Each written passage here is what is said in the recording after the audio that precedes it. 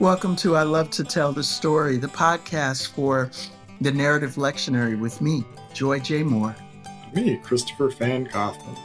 Today we're talking about Luke 1, 5 through 13, and then we also add, optionally, 14 through 25, and 57 through 80. We'll talk a little bit about why it's cut up like that in just a moment. This is the podcast for the fourth Sunday of Advent, which this year happens to also be Christmas Eve. So as you're preparing for a busy day, our prayers and thoughts are with you, and we're going to talk a little bit about Luke chapter 1. So first of all, do you want to just tell us why it is that our text is cut up a little bit like this? Are you going to ask me to do that? Oh, I can do it too. The big thing is just that as we look at the first couple chapters of Luke, we get two main bodies of text. We have narrative, but then we also have these wonderful sets of songs. So these are things like the Magnificat, which is Mary's song. There is also the Song of the Angels in Luke 2, which we're going to talk about. And here in Luke 1, we've got the Song of Zechariah. It's a prophecy. It's a song that he sings when he gets his voice back. We're going to talk about why he loses it. But the reason that our text is cut up this way is we don't want to miss that song, because that song says so much about the way that Zechariah, first of all, how he learns in this episode, but also how he reacts to the birth of his son. I always appreciate the fact that, at least these days, that we pause to hear Zechariah's song. So often we pay attention to the songs of all of the women. And there are a lot of gifted songwriters and spoken word artists and poets who communicate powerful emotion through song. And so I love it when the way that we read the Bible counters our cultural imagination. And this particular reading allows us to do that. It is an incredible narrative. This setting in a particular time where we're introduced to Zechariah, a priest, and we're introduced to his wife, Elizabeth, and it sounds like an Old Testament story. Yeah, It sounds like, something we've heard before. Older couple, she's barren, they have no children. That's not the way of God. And then God comes in, and we get in the New Testament here, Luke reminds us of the Jewish practices, the custom of the priesthood, and then the word that is so often familiar. What would you do if an angel started talking to you? I mean, fear is like exactly how I'm supposed to respond. This is so viscerally real. This is such, how are you going to respond? He was terrified, and yes, he was terrified. Fear overwhelms him. And the angels say what the angels, it's almost like the angels never know who they are. It's like, hey, don't be afraid. Oh, come on, dude, I'm talking to an angel. Yeah, I love it. And I love that this one, it's such a human story, too, in the midst of this revelation that he gets of the angel. Because Zechariah, he's flabbergasted because his prayer has been answered. That's what I love about this story, because it's so true. Sometimes we're mad, or sometimes we're frustrated because our prayers don't get answered. But other times, our prayers do get answered, and we still don't know how to react. And Zechariah here asked for this. Yeah. And so I love it because, again, this is just one of the things that's so special, and I think that speaks to so many people about the narratives at the beginning of Luke. And we're going to talk about this in the Christmas story as well, is that these are stories of real people.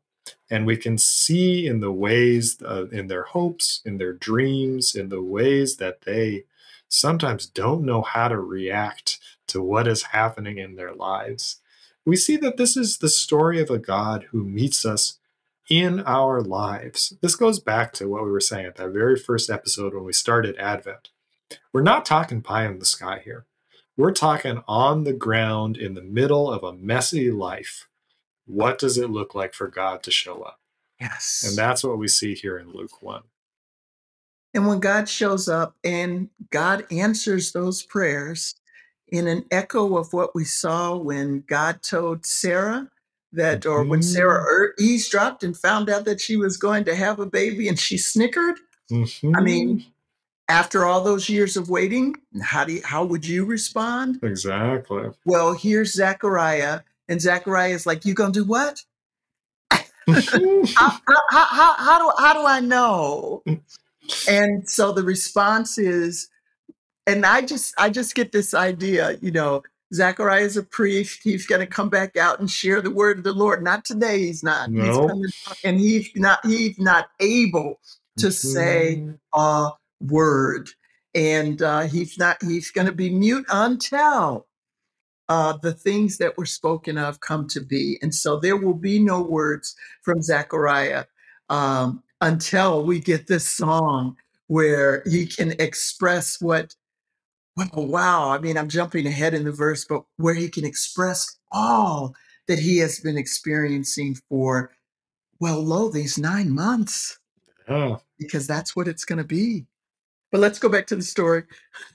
Yeah. Well, I think there's a couple things too. I'm glad that you pointed out this is another thing that Luke is very intent on helping us to see is the way in which these stories at the beginning of his gospel of John the Baptist, and then we'll later see of the birth of Jesus and then his early childhood, are grounded in the Jewish rhythms of life. Yes.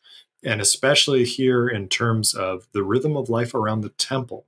So Mm-hmm. Zechariah is a priest serving in the temple. And again, that we need to remember that just as going to church might be part of the rhythm of your parishioners' everyday life, and maybe it's not every week, but it's part of a rhythm, no matter how seldom. This is part of his rhythm too. That Yes. these same patterns took place in that world.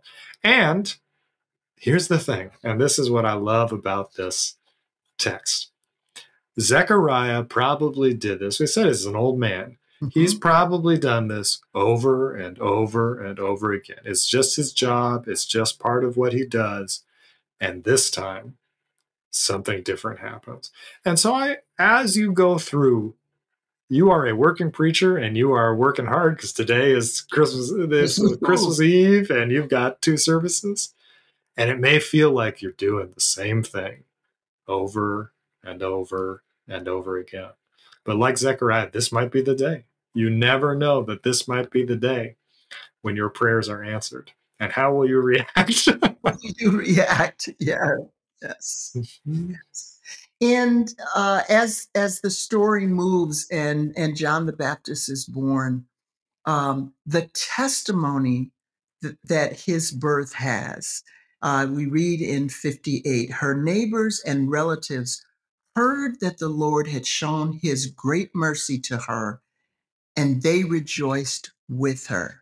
I love the specificity of that because so often when God shows up, when God does something, we forget to give God praise. We will say, whoa, that happened. And then we forget to keep saying, whoa, God did this. And so, if as you are on the lookout for this maybe being the day when God shows up and shows out, um, be sure to give God the praise. Be sure to name it as rejoicing in what God has done, because that indeed is what all of this season is about. It's about what God is doing to restore good and righteousness and justice to a broken and fallen world. Yeah, that's beautiful.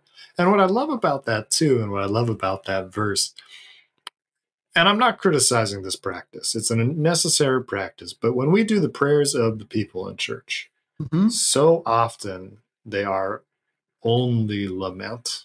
They're only the things that Yes. we are worried about, the things Mhm. that we want fixed, the things that trouble us in this world. And there's a lot of things that Mhm. trouble us in this world, and a lot of Mhm. things we need to pray for that way. Mhm. I don't want to in any way say that that's not how it should be.